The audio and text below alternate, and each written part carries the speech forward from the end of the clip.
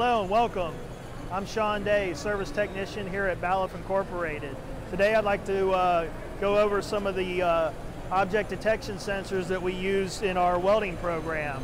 So what we have here today is a trailer hitch, Class 2 type trailer hitch that we've made smaller to demonstrate how we can error-proof this in a weld cell process. So as you can see here, we have a couple different types of sensor technologies, and in this particular case here, we are using a Balluff through beam, and we're looking to make sure that this whole structure has been punched out. And so also to take that a step further, you can see where we've taken the through beam and we've used specific prox mounts and mounting bunkering to protect the sensor, because if we have hostilities in this area, weld spatter for example, we don't have to worry about that damaging the sensor itself. We can let that spatter take on the actual bunkering part of the application. Taking it a step further, we can pull this off of here, this hitch, and you can see where we have different simulations of proximity sensors, so different fit and form factors. For example, here we're using what we call a self-bunkering prox. You can see the feature here on this sensor where it's countersunk down in there, and this is actually a deflection ring.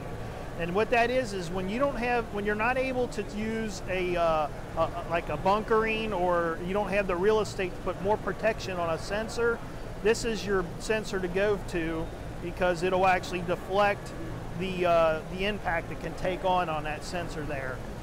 We can show you an example of a flat pack steel face sensor with weld field immune and factor 1 circuitry. We have the silicone tubing to combat the type of weld spatter that is common in a MIG welding application. And then our go-to barrel style sensor has the Sun 73 protective ceramic coating, a very good coating that deals with the weld spatter and actually has a thermal barrier up over 450 degrees to keep it from burning through the actual coating. Back here, let's go ahead and put the hitch back on.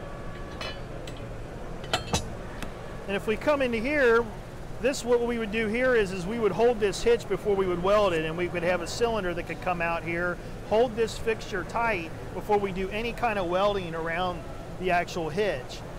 And in this case, we can take our cylinder, and we have some cylinder switches that can tell us, is this in the extended position or is it in the retracted position? And you can use this valve in an automated process. We would use this valve bank to actually work this cylinder back and forth. We have a smart light back here where we can actually interface with our IO-Link, our IO-Link master.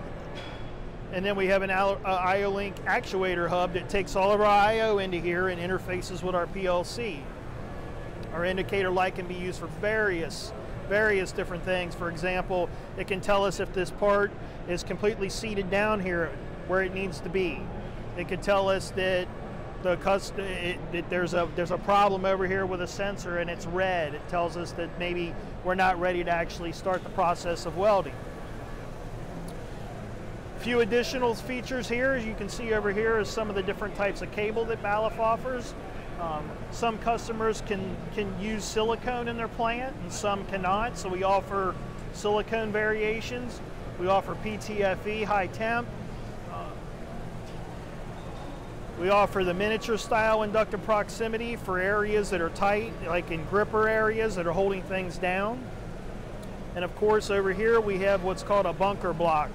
And this bunker block again is set up to where it can have, it's got a copper cladded coating that's real slippery and it will combat weld spatter. And again, we want to protect the sensor as much as we can to alleviate any hostilities that are going to give us downtime in the application. For more information, please visit balluff.com.